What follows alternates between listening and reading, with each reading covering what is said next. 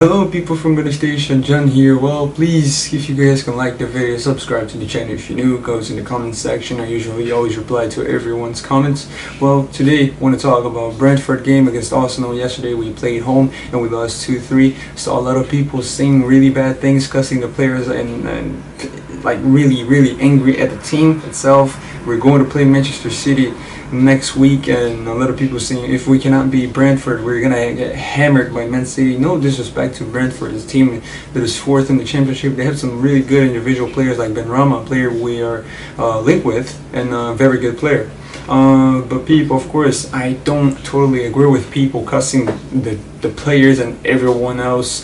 I think that of course we lost, but honestly, if you see the goals, I just don't think, and I'm pretty sure we did not try 100%. We're playing games after months, and we're still getting used to it. Of course, we're training, we're building chemistry to go and play City, but it's not like that. You're not gonna start at 100 miles per hour. Of course, we beat Charlton 6-0, but it doesn't mean we're gonna go and beat every single team just because our players look fit. But that's not really how it works, people.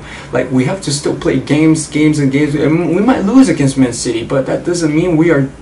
If we lose to Man City, a lot of people are saying, oh, of course we lost to Brentford, that was expected already, but not really. I don't really think our players tried 100%.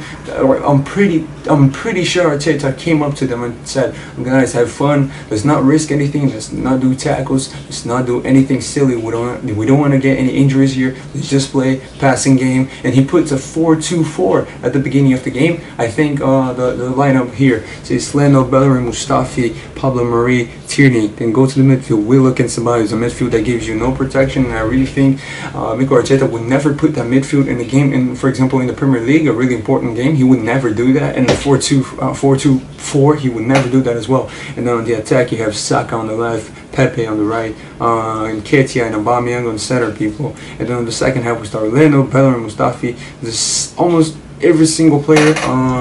We also have Maitland-Niles on the mid with Guendouzi. Again, give no protection for you at all. I like the idea that Maitland-Niles can play on the midfield, but for me, he has to play with a guy who gives them protection. I think if we actually sign Partey, putting Maitland-Niles close to him is gonna give him a lot of freedom. I think it's gonna be really good for him. But if we play like a player like Guendouzi and Maitland-Niles, it's not really gonna work because Guendouzi, his defensive awareness is actually really poor. Tactically, he's not good enough. But he's a young guy. Of course, he can learn the game. He will learn the game for sure. I just hope he keeps his head down, and no disrespect to Mikel Arteta.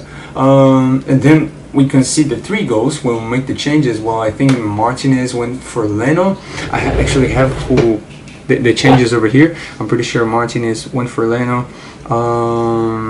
Also, note that okay, Socrates went for Bellerin, Holding went for Mustafi. I have to talk about Holding on this game. Of course, as I said, it's a friendly. We should not take it 100% seriously, just like the game itself, because you see the first goal, David Luiz. You will never see David Luiz doing something like that. Of course, he might have a bad error on a game. For example, in the games like, of course, Liverpool, Watford. But you're never going to see David Luiz doing something like that joke that he did on the game. And then Lacazette also on the second goal, they made Linares on the third goal. But really, if you see that when the players take the ball from them, they don't track back at all. People, we did not try 100% of that game, so I will not take that game 100% seriously. I think we should get something. Of course, we're not gonna get anything positive from it, but we should not think it's the end of the world. It's just my opinion on it. Yeah, Kolasinac went for Tierney as well. Nelson went for Aubameyang. If I'm not wrong, Nelson got an assist for Alexander Lacazette in the second half. Martinelli for Saka. Saka came in for Martinelli, and Cole for Nelson. Is that it? Or Nelson came in? Oh, okay. So Nelson came for Aubameyang, and after 25 minutes, we changed Nelson. So I hope it's not an injury. I really don't think it isn't. From what I saw, of course, I did not watch the game. If someone actually watched the game, which I don't think nobody did, you guys can come here in the comments. Tell me what you think about the game. I still, as I said, I don't think nobody watched it. And the second goal, I also see the second goal, the Lacazette mistake. I also see like when the player from Brentford shoots. Honestly, in my opinion, Martinez could have done way better than that. He's so tall, but he's showing that, honestly. And that's not the first game. If you think about the games also against Liverpool in the penalty on the penalty shootout, you see that Martinez was close to every single ball, but he cannot catch it at all. It's honestly frustrating, and that's not the first game he does that. Of course, it had some great games in the Europa League against Victoria Guimarães, but honestly, when we played those games, I wouldn't trust Emiliano Martinez 100%. If Leno was there, I honestly think he would have saved the second one and the third one. The first one, in my opinion, no goalkeeper would have saved that. So I can give him a pass for that. But the second and the third, honestly, the second mainly, it was honestly, I did not like it at all. And of course the individual mistakes as well. Niles playing on the midfield. You see Guendouzi's positioning when Niles loses the ball as well. And the first goal when David Luiz loses the ball and Guendouzi's just like walking there. I'm not saying it's all Guendouzi's fault, because all players were, to be fair. They were not trying 100%.